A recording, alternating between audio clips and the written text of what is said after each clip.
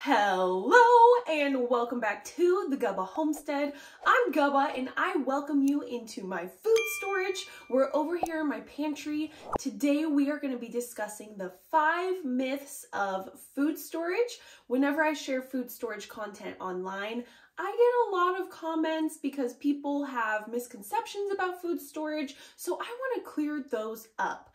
If you want to learn more about food storage, how to build one, how to organize one, I have an in-depth course teaching you how to do that. I also have a food storage downloadable that teaches you how to do that, has some tools in it. So I have some great resources if you and your family want to learn how to build a food storage. The number one myth about food storage, the most common misconception I would say, is that all of the food that you store is going to expire because nothing is going to happen.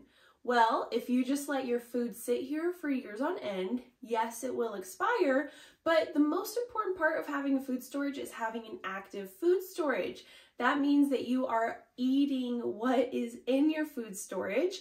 I feel like this is where people get tripped up with food storage. They think that you buy food to then put in a room or a basement or somewhere out of sight, out of mind, and you only use it when there is an emergency. So yes, in a way that will result in expired food, and people are right, but if you are doing food storage correctly and you are eating what you have, you are not going to deal with expired food, especially if you are taking the time to write on the cans with a Sharpie the expiration dates. Like right here I have December 2023, but canned goods can go past their expiration date by about 3 years, 3 to 5 years depending. So if you are keeping track of what you have in your food storage, if you are eating what is in your food storage, you don't have to worry about an expiration date. You need to think about your food storage as an active thing, like an extension of the grocery store, but it's at your house, so you're shopping it, you're eating it, you're preparing meals with it. So that was myth number 1, that all the food is going to expire. If you don't treat your food storage correctly, then yes, your food will expire. Moving on to myth number 2. I have to admit this one is kind of weird, but again, whenever I post content about food storage, this is one of the most common comments that I get. The myth is building a food storage and having prepping supplies is just for Americans. Yeah, you heard that. It's weird. I get a lot of people in my comments saying, only in America, or wow, Americans are so weird. What an American thing. But I'm sitting here thinking like, okay, I've also talked to people in other countries who are experiencing the same food shortage as we are, who are experiencing the same inflation and increasing prices as we are. And I'm like, I don't really think food storage and building up prepping supplies are just for Americans. I kind of think it is an everywhere for everyone sort of thing, especially when there's disasters. I don't think disasters only happen in America. I think that there are natural disasters that happen around the world, and that is part of the reason you have a food storage or have prepping supplies. So what a weird thing for people to think. I've also had some interviews with some news outlets over in EU, and in speaking with the person who was doing the interview, they also made a mention that it is kind of an American thing, and they alluded to maybe because we have a lot more land, we're dispersed here. I don't know what it is, but I do not think that having a food storage is just for Americans. If you're watching this and you're not in America and you're thinking that, get rid of that thinking and go to the store, start prepping, start getting some prepping supplies and building yourself a food storage. Like I said, natural disasters happen everywhere, increasing prices are happening, food shortages are not just for America, so I don't know where this came from. Moving on to myth number 3 about food storage, and that is that people who build a food storage are the ones responsible for empty shelves at the grocery store. I have read and heard this comment so many times on social media. People genuinely think that because I have a food storage, I am selfish and I'm the one who left the empty shelves at the store. Let's think about this critically for a second.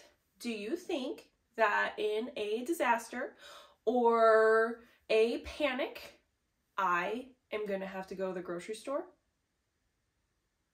Yeah, I don't think so. So anyone who has a food storage and has properly prepped will not be at the grocery store during a disaster because they already have a grocery store at their house. So this logic doesn't make sense, but so many people think this. They think that I have put together a food storage within one day. I went and got 10 carts at Costco and filled up the entire store in those 10 carts to go and stock up my food storage. That is not what happens. This is built up over a course of years, a long time. I do not suggest panic buying to anybody because then there is no thought in what you are buying. Things will then go to waste. You want to put time and effort into preparing your food storage so then you're going to have foods that you like. I know that if you panic buy, you're going to be buying foods that you don't like and you're going to be stuck with like canned spinach just because you think, oh, well, there's nothing else on the shelf. I better get this canned spinach. Like there's a lot of people coming to the store. Don't shop and panic. One of the reasons to have a food storage is so that you don't have to be fighting at the grocery store. Who remembers 2020? Because I do, and I am personally traumatized by it when I went to the store and the shelves were empty. But guess what? When you have a food storage, you're not going to be out there at the store. So that is a huge myth, and I cannot believe that people think that. There's no logic there. There's just no thing. So let's head down to the root cellar and talk about the last two myths. We are now down here in my root cellar, and we're going to talk about myth number 4, and that is building a food storage is hard. So a lot of people like to comment and say, this is too difficult, I can't do it. I'm here to tell you that you absolutely can. Anybody can build a food storage. It seems like it can be hard because maybe you have to go to the store or maybe you are learning skills like how to can. Behind me, I have some canned goods, and yes, this did take some time, but it wasn't necessarily hard. Building a food storage does not have to be hard, but it can take some time. When I think about this or discuss this with anybody, it's just about having different priorities. I may think something that you are doing is hard, but it's easy to you, but we just have different priorities. So when it comes to building a food storage, yes, building a food storage does have to be a bit of a priority because it is going to take time. Canning will take time.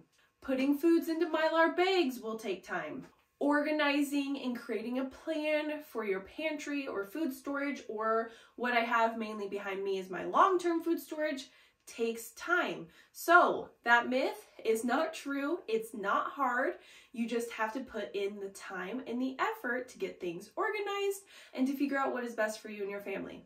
Moving on to the last myth about food storage. Myth number 5 is that building a food storage is expensive. I have actually a lot to say about this. I feel like a lot of people allow this misconception to stop them from building a food storage. Do not let that stop you. Building a food storage does not have to be expensive. If you go out and buy everything all in one day, yes, it will be expensive. I don't know very many people who could do that. I couldn't do that. So you want to start slow, start where you're at, start with like 50 cents or $1 a week, go to the dollar store, get some cans. Walmart also has great prices on canned goods, and slowly build up so it's not expensive in that way. Also, having a food storage saves you money. When you have food at home, you're not running to the store wasting gas, and it helps you beat inflation. So a lot of these foods that I got before their prices went up. So I have a good store of food. I won't have to buy food while the prices are crazy insane right now, and if they keep going up. And in the meantime, I will be doing a garden, growing my own food, trying to become more self-sufficient. So there's all these things that tie into food storage. But if you are bulking up on foods, you are going to save your future self the hassle from having to go to the store and buy expensive foods. Eventually, when you do run out of said food that you stocked up on, you will have to go to the store, but it did save you money because you bought in bulk and didn't have to buy as much at a higher price. Another example that I like to use, this is beef broth. So you can get it from the store. This is all organic beef broth. I mean, I made this for pennies on the dollar. I just saved bones from food I was making and vegetable scraps, literally what you would be throwing away anyways, and put some water in, made some veggie broth. You can check out my video on how I did that. Pennies on the dollar versus getting organic beef bone broth from the store. You're going to be paying a few dollars for this. So having a food storage, learning those skills like gardening, canning, how to do Mylar bags saves you money. Food storage is not expensive. You just need to be thoughtful about how you build it and what skills you are taking into it. And those skills are priceless because you can pass them on to your children. You can teach your friends and family how to can or use Mylar bags, how to make bone broth for literal pennies with the scraps that you'd already be throwing away. So cool. I hope that you guys enjoyed this video and that was informative, and now you don't have any misconceptions about food storage. You get started on building your food storage. Everybody needs to have one. If you need some extra help, you can check out my resources down below in the video description, and make sure to leave a comment and let me know what you thought. Thank you so much, and don't do anything a gubba wouldn't do. You guys are the best. Bye!